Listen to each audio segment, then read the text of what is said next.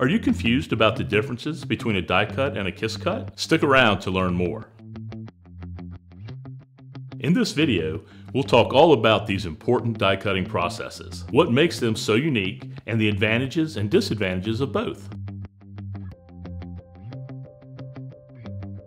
So one of the important differences between kiss cutting and die cutting is that kiss cutting only cuts through the top layer and stops at a layer underneath, whereas die cutting can cut all the way through all of the layers.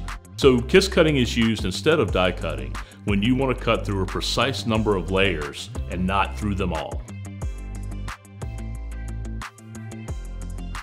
One of the examples you may see of kiss cutting is a sheet of stickers, where the blade would cut just through the sticker layer and not puncture into the liner, allowing the stickers to remain on the sheet. You can control the depth of your cutting by one of two methods: designing the blades to cut to different levels or adjusting the pressure between the die and the material underneath. Depending on the pressure settings, the die's sharp edges can penetrate to a specific depth, allowing for precise control of the cutting process.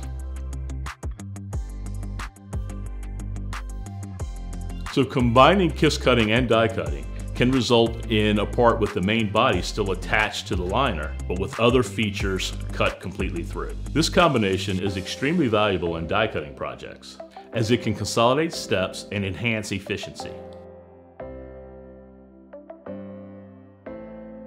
If you're wondering, laser kiss cutting is available, and the pros are: the laser's power is adjustable, providing flexibility in cutting different materials. The cons are using a laser may shear off material, potentially causing issues with certain adhesive materials. Laser cutting may also leave behind char or residue, and its bright beam is not suitable for light-sensitive projects. So the advantages of rotary kiss cutting versus laser kiss cutting is that rotary kiss cutting tends to be much higher volume and is much more consistent because you don't have the laser burning the material potentially. On the other hand, with laser die cutting, with the ability to adjust the power, you can control depth on the fly and adjust for differences in the materials as they come through the machine.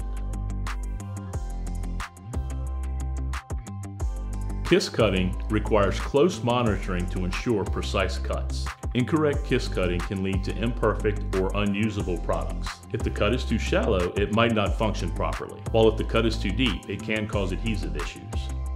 I hope this video has cleared up the topic of kiss cuts and die cuts. If you have any other questions with die cutting or other converting needs, feel free to visit our Learning Center on our website or reach out to us directly. Thanks for watching.